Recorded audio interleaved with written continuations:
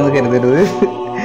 നമ്മുടെ ഇന്നത്തെ വീഡിയോയുടെ താരം എന്ന് പറയുന്നത് നിങ്ങൾ തമ്പനയിൽ കണ്ടതുപോലെ ഇലക്ട്രിക് ഓട്ടോയാണ്. അപ്പം നമ്മൾ വീഡിയോ എഡിറ്റ് ചെയ്യാൻ വേണ്ടിയിട്ട് ഇങ്ങനെ നടന്നുകൊണ്ടിരിക്കുന്ന സമയത്ത് മടി പിടിച്ചിരിക്കുക. അപ്പോൾ ഒരു കടയിൽ പോയപ്പോഴാണ് ഇങ്ങനെ ഒരു ചെറിയ ടോയ് ഉണ്ട്. അപ്പോൾ ഒരു കൗതുകത്തിൻ്റെ പേരിൽ മേടിച്ചതാണ്. അപ്പോൾ നമ്മൾ ഇന്ന് ഇലക്ട്രിക് ഓട്ടോ മഹേന്ദ്ര ഇറക്കിയ ഒരു ഇലക്ട്രിക് ഓട്ടോയെ പറ്റിയിട്ടുള്ള ചെറിയ റിവ്യൂ എന്ന് പറയാൻ പറ്റില്ല, ജസ്റ്റ് എൻ്റെ നാട്ടിലെ ചെറുപ്പശ്ശേരിയിൽ നമ്മൾ കണ്ട, അങ്ങാടിയിൽ കണ്ട ഒരു ഇലക്ട്രിക് ഓട്ടോ. അപ്പോൾ അതിൻ്റെ ഓണർ മോഹനേട്ടൻ, പുള്ളിയോട് നമുക്ക് ചോദിച്ചു ഒരു വീഡിയോ ചേട്ടൻ ചോദിച്ചു, പുള്ളി ഓക്കെ എന്ന് പറഞ്ഞു. അപ്പോൾ നമ്മൾ ചെറിയൊരു വീഡിയോ ചെയ്തു. കാരണം അതൊരു കൗതുകമാണ്. ഇലക്ട്രിക് ഓട്ടോ, ഇലക്ട്രിക് വണ്ടികൾ എന്ന് പറഞ്ഞാൽ നമുക്ക് എന്നൊരു കൗതുകമാണ്. ഇപ്പോൾ എൻ്റെ വീട്ടിൽ അട്ടപ്പുറത്തൊരു ഇലക്ട്രിക് വണ്ടി ഇരിക്കുന്നുണ്ട്, പഴയ സ്കൂട്ടർ ഇരിക്കുന്നുണ്ട്. അപ്പോൾ അതുകൊണ്ട് എനിക്ക് കുറച്ചും കൂടെ ഒരു വിധേയത്വം കൂടും ഇലക്ട്രിക് വണ്ടികളോട്. അപ്പോൾ നമുക്ക് എന്തായാലും സമയം കളയാതെ ഇലക്ട്രിക് വണ്ടിയുടെ ആ വിശേഷങ്ങളിലേക്ക്, ഇലക്ട്രിക് ഓട്ടോയുടെ വിശേഷങ്ങളിലേക്ക് പോവാം. അപ്പോൾ അതിനു മുമ്പ് ഈ വീഡിയോ ആദ്യമായിട്ട് കാണുകയാണെന്നുണ്ടെങ്കിൽ നിങ്ങൾ നമ്മുടെ ചാനൽ സബ്സ്ക്രൈബ് ചെയ്യുക, മറക്കാതെ ലൈക്ക് ഷെയർ എല്ലാം ചെയ്യുക. ഓക്കെ, നമ്മളെ സപ്പോർട്ട് ചെയ്യണം. നിങ്ങളുടെ സപ്പോർട്ട് ഉണ്ടെങ്കിൽ മാത്രമേ നമുക്ക് മേലോട്ട് കയറാൻ പറ്റുള്ളൂ. അപ്പോൾ എന്തായാലും നമുക്ക് നേരെ വീഡിയോയിലേക്ക് പോകാം. ഓക്കെ, ചെറുപ്പശ്ശേരിയെ പറ്റി പറയുമ്പോൾ ചെറുപ്പശ്ശേരി സമാധാനം മതിൽ ആദ്യം തന്നെ കാണിച്ചിട്ട് നമുക്ക് ചെറുപ്പശ്ശേരിക്കാർക്കൊരു സമാധാനം ഉണ്ടാവില്ല. ഈ മതിലിനെ പറ്റി ഡീറ്റെയിൽ ആയിട്ടുള്ള വീഡിയോ ഞാൻ മുകളിൽ ലിങ്ക് കൊടുക്കുന്നുണ്ട്, അവിടെ പോയി കണ്ടോളൂ. നമുക്ക് എന്തായാലും നമ്മുടെ കാര്യത്തിലേക്ക് കിടക്കാം. മഹേന്ദ്രയുടെ ഇലക്ട്രിക് ഓട്ടോ. സോ ഇതാണ് നമ്മൾ പറഞ്ഞ മുതൽ. നമ്മൾ പെട്ടെന്ന് റോട്ടിൽ കണ്ടു കഴിഞ്ഞാൽ നമുക്ക് മനസ്സിലാവില്ല കേട്ടോ ഇലക്ട്രിക് ആണോ ഇല്ലയോ എന്നുള്ളത്. കാരണം നമ്മൾ ആ വെള്ള കളർ കാണുമ്പോൾ ആദ്യം തന്നെ ഇത് പ്രൈവറ്റ് വണ്ടിയാണോ എന്നുള്ളൊരു ചിന്ത നമുക്ക് വരും. പക്ഷെ നീല വെള്ള എന്നുള്ളത് ഇലക്ട്രിക്കിനെ സൂചിപ്പിക്കുന്ന രീതിയിലുള്ളൊരു കളർ കോമ്പിനേഷനാണ്. ട്രിയോ എന്നാണ് ഈ ഒരു മോഡലിൻ്റെ പേര്. അപ്പോൾ നമുക്ക് വളരെ കുഞ്ഞൻ വണ്ടിയാണെന്നുള്ളൊരു ഫീലൊക്കെ വരും, പക്ഷെ അല്ല, അത്യാവശ്യം നല്ല രീതിയിൽ വലിപ്പവും സ്പേസ് എല്ലാ കാര്യങ്ങളും ഉണ്ട്. ഇപ്പോൾ ഇലക്ട്രിക് ഓട്ടോ ആണെന്ന് കരുതിയിട്ട് ആ ഷേപ്പിനൊന്നും ഒരു വ്യത്യാസമൊന്നുമില്ല കേട്ടോ. നല്ല റോഡ് ക്ലിയറൻസ് ഉണ്ട്. അതുപോലെ എല്ലാവർക്കും സംശയം സ്ഥല സൗകര്യമാണ്. പാസഞ്ചർ സൈഡിൽ നല്ല സ്ഥലമുണ്ട്, 3 പേർക്ക് വളരെ സുഖമായിട്ടിരിക്കാൻ നല്ല ലെഗ് സ്പേസും കാര്യങ്ങളൊക്കെ ഉണ്ട്. ഡ്രൈവറിൻ്റെ അവിടെയാണ് കുറച്ച് എനിക്ക് സ്പേസ് കുറവുള്ള തോന്നിയത്. എന്തായാലും ഒരുപാട് സ്വിച്ചുകളാണ് ഇതിൻ്റെ കൺട്രോൾ. ഹെഡ് ലൈറ്റിന് സ്വിച്ച്, വൈപ്പറിന് സ്വിച്ച്, പിന്നെ ലൈറ്റ്, അതൊക്കെ പിന്നെ ഓൾറെഡി ഉള്ള സ്വിച്ചാണ്. പിന്നെ നമുക്കൊരു ചാർജിങ് സോക്കറ്റ് ഉണ്ട്, നമുക്കവിടെ മൊബൈൽ ഫോൺസ് ചാർജ് ചെയ്യാം. പിന്നെ ഒരു ഡിജിറ്റൽ മീറ്ററുണ്ട്, ആ മീറ്ററിനകത്ത് GPS ഉണ്ട് കേട്ടോ. ആ കാണിക്കുന്നത് 98 എന്നല്ലേ, അത് ഇപ്പം 98 കിലോമീറ്റർ ഓടാമെന്നാണ് കാണിക്കുന്നത്. പിന്നെ അത് ഒരുപാട് മെക്കാനിസം ഒന്നുമില്ല. ആ കാണുന്നതെല്ലാം ബ്രേക്കിൻ്റെ ഓയിലും കാര്യങ്ങളൊക്കെയാണ്. ഒരു ബ്രേക്ക് പെഡലും പിന്നെ ഒരു ഹാൻഡ് ബ്രേക്കും, ഇത്തരം മെക്കാനിസം മാത്രമേ ഉള്ളൂ. വേറെ ഒരു മെക്കാനിസം ഇല്ല ഇതിനകത്ത്. പിന്നെ ഉള്ളത് ലിഥിയം അയോണിൻ്റെ ഒരു ബാറ്ററി. ഈ ബാറ്ററി നമ്മൾ 3 മണിക്കൂർ 50 മിനിറ്റാണ് ഫുൾ ചാർജിനുള്ള സമയം എടുക്കുന്നത്. ഇതാണ് ബാറ്ററി കമ്പാർട്ട്മെൻറ്റ്. ഇത് ബാറ്ററി പ്ലഗ് ചെയ്യാനുള്ള ആ ഒരു പോർഷൻ.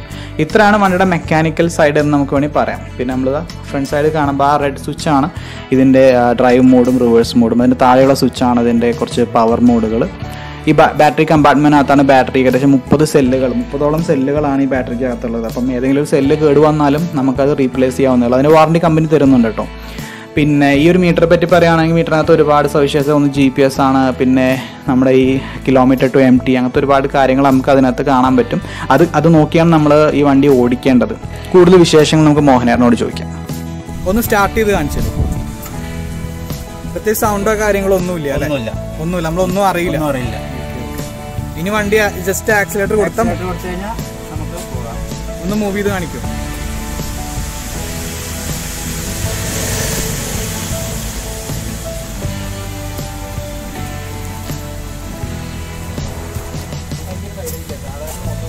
ശബ്ദം കാര്യങ്ങളും ഒന്നുമില്ല അല്ലേ?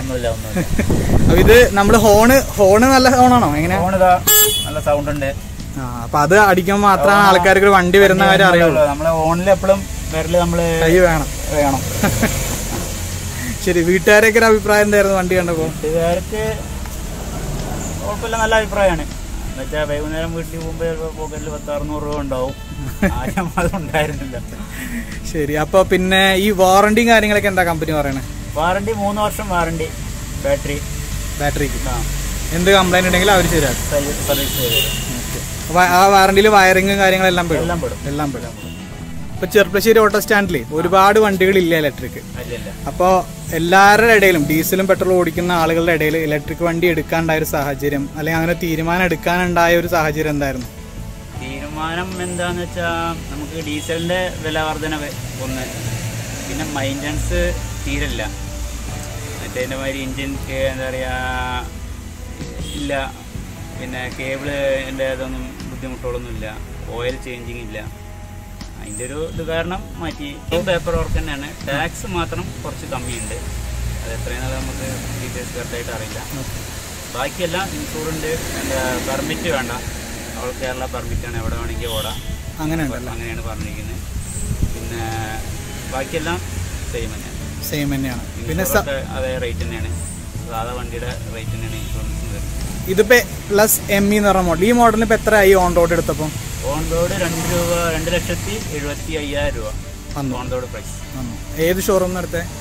Mannarkkad city Motors. അപ്പൊ അവര് സർവീസ് സെന്ററിന്റെ കാര്യമൊക്കെ എന്താ പറഞ്ഞത്? സർവീസിന് അങ്ങോട്ട് തന്നെ അവിടെ തന്നെ പോകണം. എന്ന് വെച്ചാൽ നമുക്ക് വാറണ്ടി കിട്ടണമെങ്കിൽ 3 വർഷത്തെ വാറണ്ടി കിട്ടണമെങ്കിൽ സർവീസ് കഴിഞ്ഞു. അപ്പൊ നിങ്ങളിപ്പോ ചാർജ് ചെയ്യണമെങ്കിൽ വീട്ടിൽ തന്നെ ആണോ പോകുന്നത്, അതോ നിങ്ങൾക്ക് ഓട്ടോ സ്റ്റാൻഡ് അല്ലെങ്കിൽ ഏതെങ്കിലും പെട്രോൾ പമ്പുകളിൽ ഇങ്ങനെ ഇപ്പോ നമുക്ക് നിലവിൽ ഇത് ചാർജ് ചെയ്യാനുള്ള സംവിധാനം ഉണ്ടോ? നിലവിലിപ്പോൾ ഞാൻ വീട്ടിൽ തന്നെയാണ് ചാർജ് ചെയ്യുന്നത്. അതായത് വേറെ എവിടെയും ഇവിടെ ചെറുപ്പശ്ശേരിയിൽ പരിസരത്ത് എവിടെയും ഇതായിട്ടില്ല. വരുമെന്ന് പറയുന്നുണ്ട്.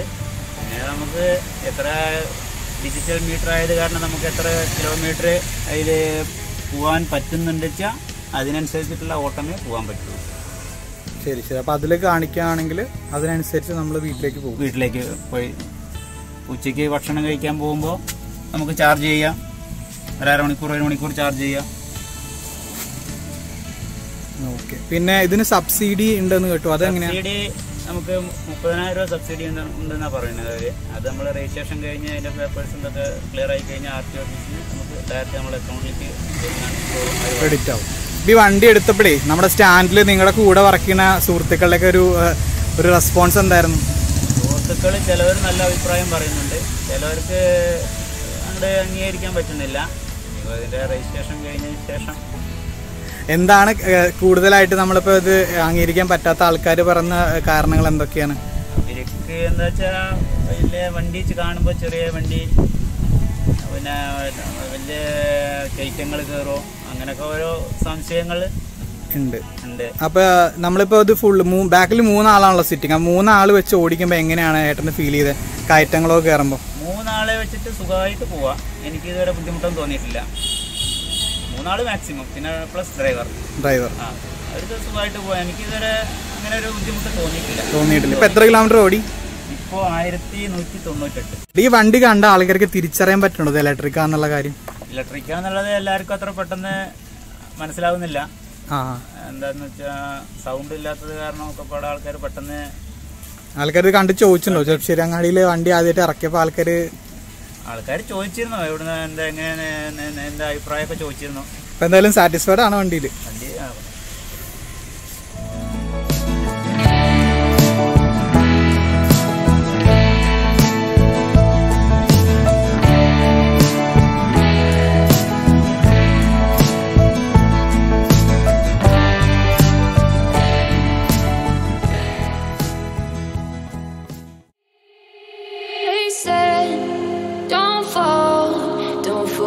All the things you've been taught, you've been told. Don't blink, don't run, don't turn left or turn right or look straight at the sun. My mind's going in circles, I'm trying to fight it. Getting these voices inside to stay quiet.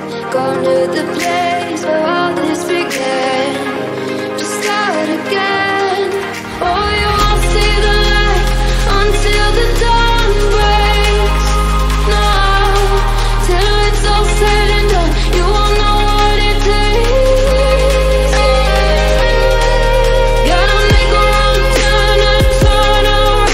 Gotta fall fast to pick yourself up off the ground. Until you get lost, you'll never be found. And you can't start again until you break down.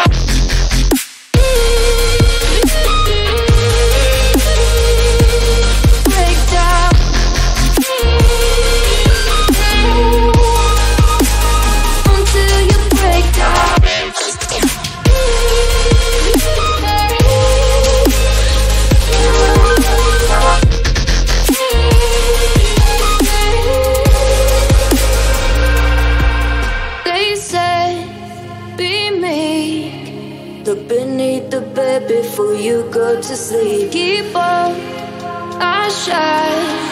You'll surely get burned if you reach out and touch. My mind is a battle, I'm trying to hide it. Getting these voices inside to stay quiet.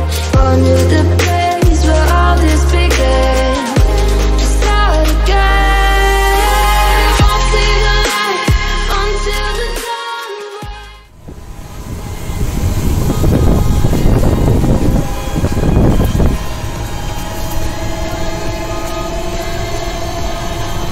ഇവിടുത്തെ road അടിപൊളിയാണ്.